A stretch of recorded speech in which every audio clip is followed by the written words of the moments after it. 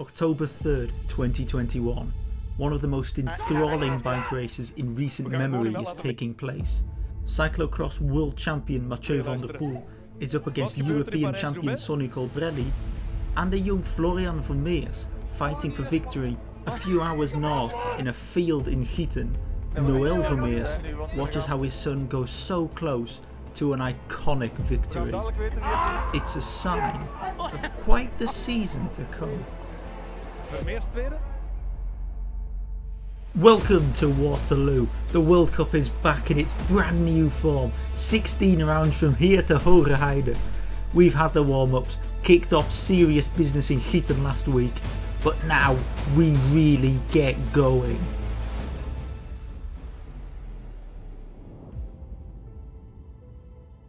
Canada's Magali Rochette gets the inaugural hole shot of the World Cup this year. However, 50 minutes later the Canadian is nowhere to be seen anymore as the battle comes down to Jumbo-Visma's Marianne Vos and Balwaze Trek's world champion Lucinda Brandt. Into the final straight and Vos wins. Not much later it's time for the men to open up, and as they do, so do the heavens. Quinten Hermans is the first victim, but the worst is for Thibaut Nys, who crashes and breaks his collarbone early in the season. Elie Iserbyt lays down a frightening gauntlet to take the win. A week later, it's the dress rehearsal. 3 months until this very circuit hosts the World Championships. Welcome to Centennial Park in Fayetteville. How is the course? Absolutely soaked. Lucinda Brandt ploughs through the mud as the fastest, whilst an incredible last gasp comeback nets Clara Honsinger a second ever home World Cup podium. In an even wetter men's race, Quinten Hermans delivers his best ever performance. For the first time, Hermans wins a World Cup, sealing a first win for his Thormans team too. Days later, a third round of our American week takes place in Iowa. Vos and Betsema lead the charge, but behind there's a new kid on the block.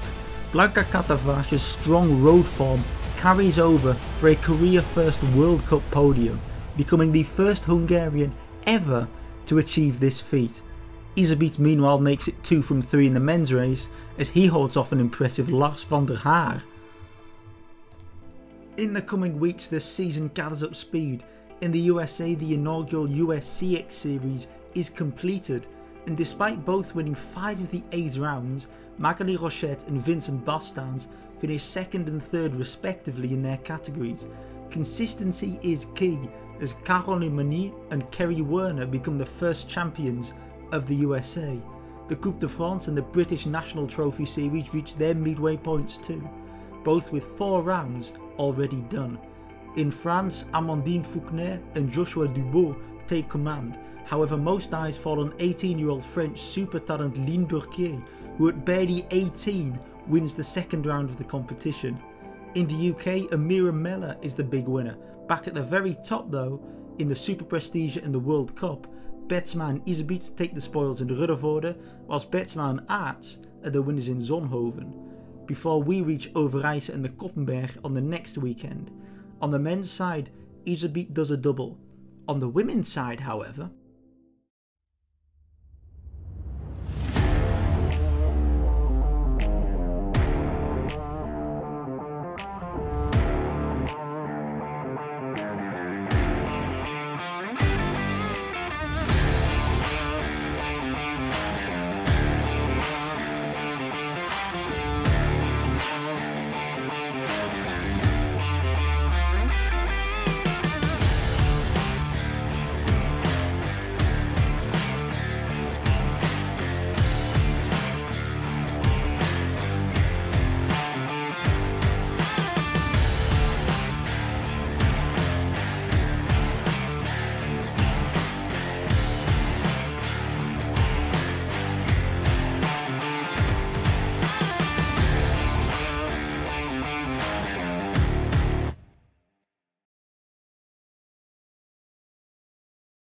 after a weekend of incredible foreign breakthroughs, the next one would be a weekend off for Honsinger as the European Championships take place on the Vanberg in the north of the Netherlands. Blanca Vash meanwhile moves up to the elite category for the very first time, making her debut at the fights for the elite European title. Over in the States, Curtis White and Ruby West clean up the Northampton International, whilst down in Spain, riders who missed out on Euro selection battle in Lojo and in Carranza. In the meantime, back in Drenthe, over 2 days on the Van Berg, we welcomed 6 races and 6 brand new European champions. Aaron Dox of Belgium and Britain Zoe Backstedt became the junior champions. Ryan Kamp managed to outmaneuver a strong Belgian team to claim the under-23 title, while Shirin van Anrooy held off Puk Pieterse for the women's equivalent. In the absence of Marianne Vos, Lucinda Brandt obliterated the women's field to add a European title to her World Championship bands. Blanca Vash officially moved up to the elites for this race and duly delivered with a debut silver medal, Yara Kastelein being ecstatic with third. But the real hero was saved for the very last. Shaking off all the Belgians, lastly Quinten Hermans, Lars van der Haar became European champion for the second time in his career, after first achieving this feat in 2015. This remarkable triumph was his first victory since the 2019 Nacht van Woerden, and it wouldn't stop here for the Jack Russell. After a midweek tussle in Niel saw Isebieten Brandt take victory, Anna Cade announced her return from a broken collarbone with an emphatic victory in Leuven, whilst Felipe Orts became the first Spaniard to podium ever in Belgium. The real highlight of the weekend though was once again Lars van der Haar. He was dreaming of a World Cup victory, something he hadn't tasted since January 2017. And boy did he deliver, smashing Elie Iserbyt out of his wheel on the final lap to show off his brand new European Champions jersey in brilliant style. His fellow European champion Lucinda Brandt would win the women's race, but Pieterse again relegated to a second place.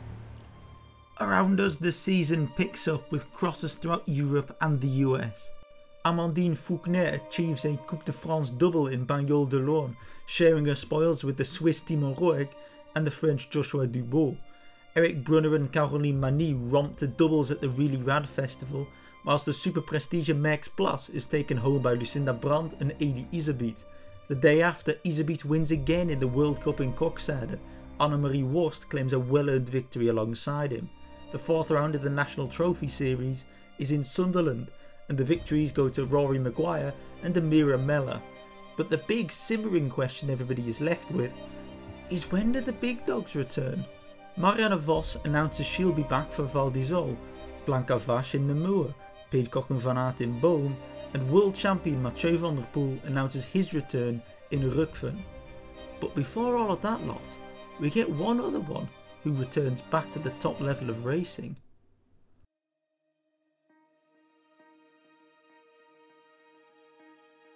Magali Rochette is a woman of many failures, but she's equally a woman of getting back up every single time. If she were to get knocked down 10 times, she'd stand up 11. Canada's finest crosser, the Pan American champion, made her way back into European competition after the Canadian Nationals got cancelled. Rochette would come to Europe aiming for one thing, realising the potential that she knew she has. The talent is there, she knows it, but the execution never quite seemed to work. There was always something off when racing far from home, but this year she was determined to get it right. In Kortrijk she rides to a solid 8th place, Lucinda Brandt and Toon Aert the victors in the XPO Trofee's second round. The next day, World Cup round number 8 is on the menu, Besançon in France. As Lucinda Brandt takes off on her own, amongst the orange warfare just behind, one solitary Canadian flag is flown.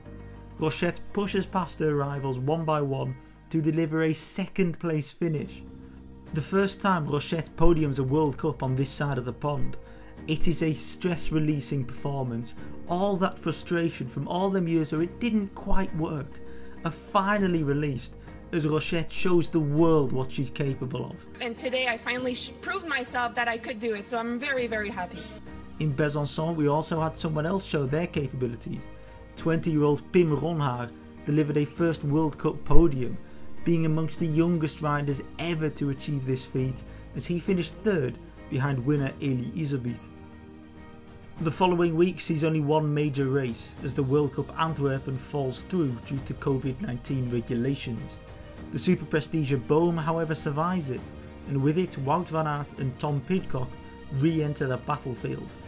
Before we get to that however, the Pan American Champions took place as well, with Eric Brunner and Raylan Nuss claiming the title for the first time in both of their careers. Now then, back to Boom.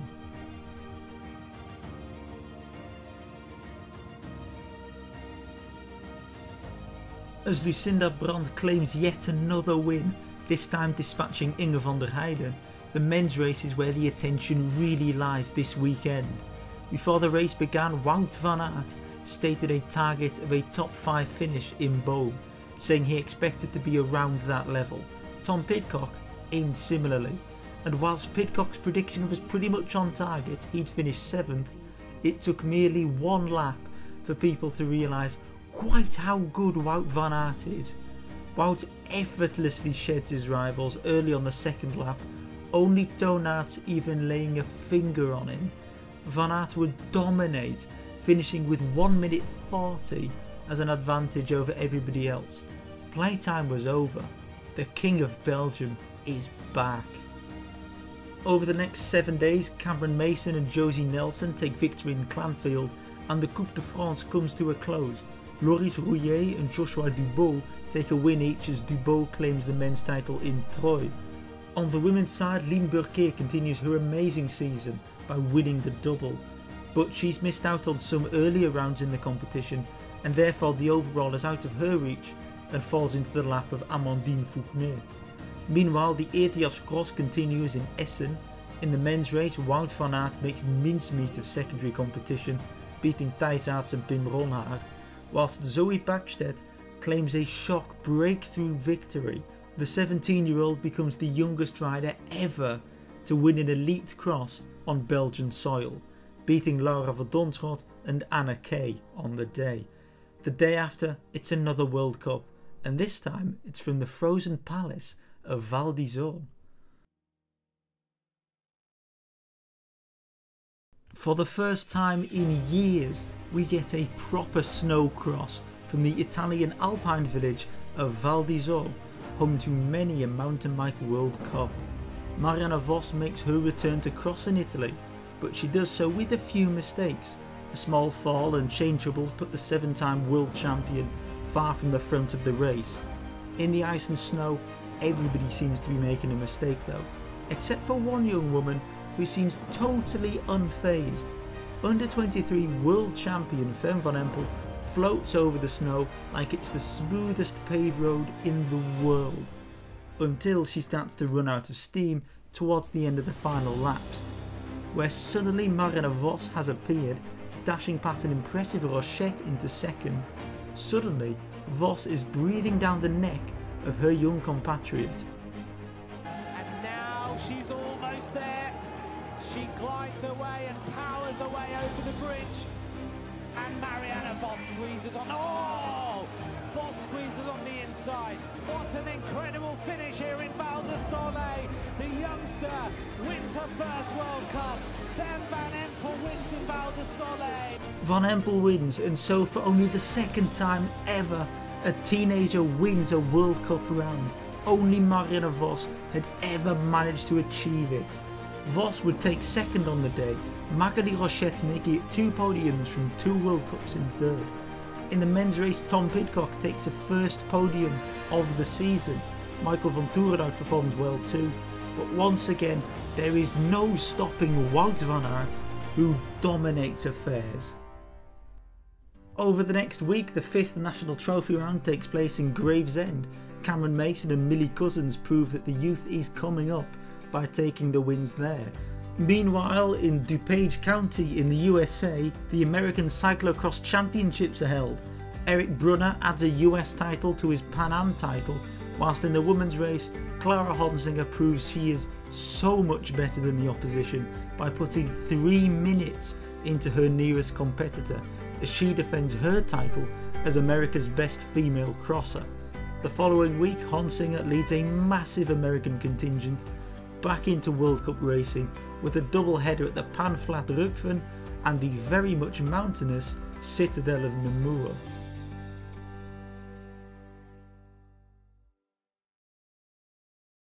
The big news this weekend would be the people who would not be here.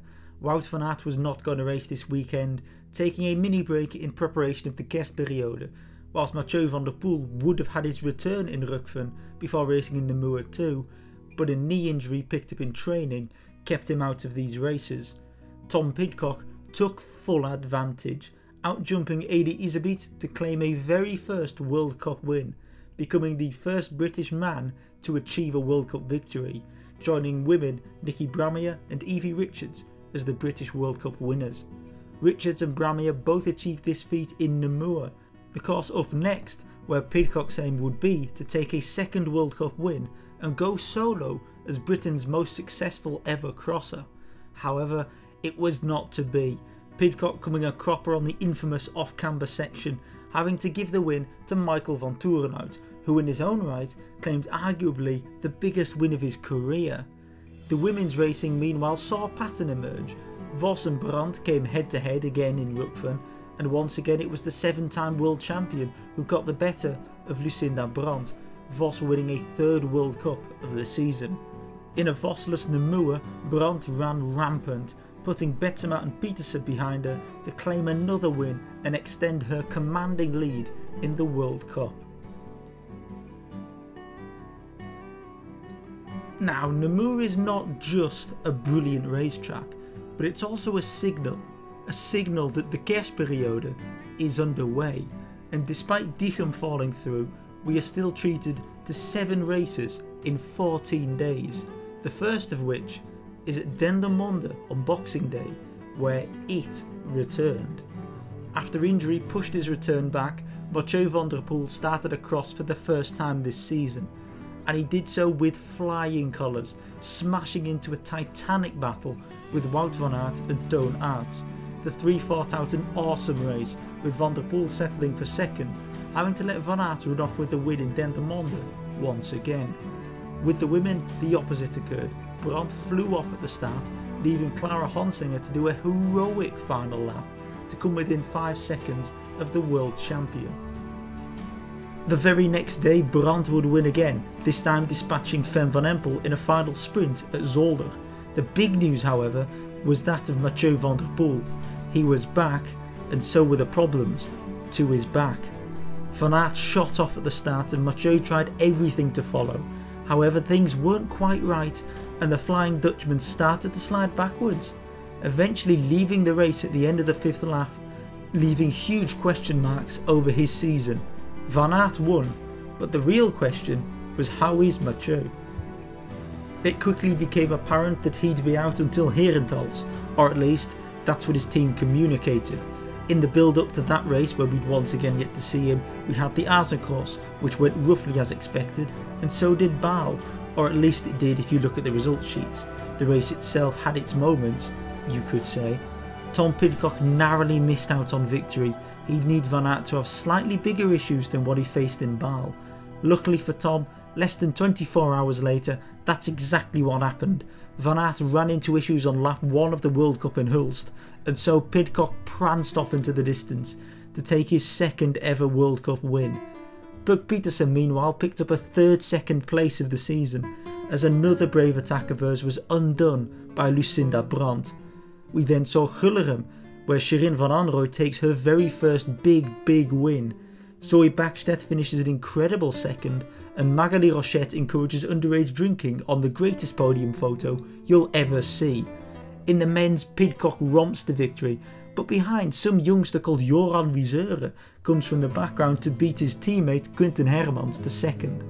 An off day for Hermans, or is this Wiesure kid actually quite good? Then finally came Herentals, but with it came no Van der Poel. In fact, what came with it was no more Van der Poel at all. The back issue isn't going away. Alpecin Fenix encouraged total rest, and so that's what would be done. Van der Poel would not race the Worlds, or anything else for that matter. His season was done. Some 4 hours and 2 Herentals races later, Wout van Aert also announced he would not be racing the Worlds in Fayetteville, to the dismay of many.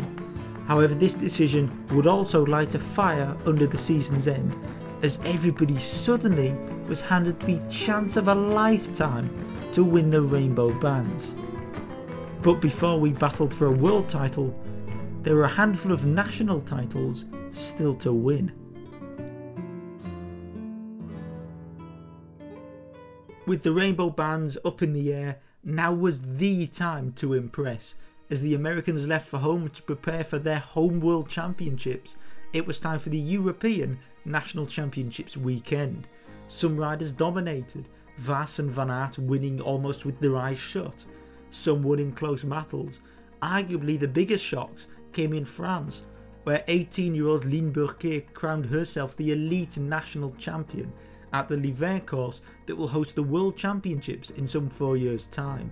No less than 2 hours later, Joshua Dubot became the third member of his family to become elite French cyclocross champion, pulling off a shock win in his own right to deny Clément Venturini the title. We then reached the 16th of January and the penultimate round of the World Cup in the French Flamanville. The National Trophy Series also finishes in Broughton Hall. Newly crowned British champion Thomas Mean wins there alongside Anna Kay. Neither rider wins the overall, however, as Corin Carrick-Anderson and Amira Meller achieve that feat. Back in France, Elie Iserbyt puts on a great ride to show everyone he's the boss in the World Cup, but the real thrill comes from the youngsters in the women's race.